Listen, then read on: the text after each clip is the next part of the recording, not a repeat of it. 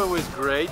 I think it's really cool that this sort of setup is accessible for a lot of kids in the city.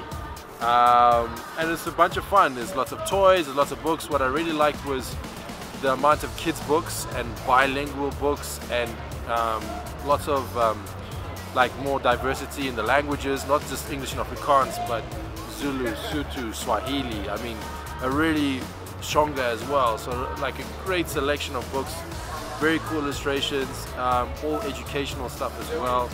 So very, very cool. Definitely recommend anybody who's interested, and it's free. It's a great family day out.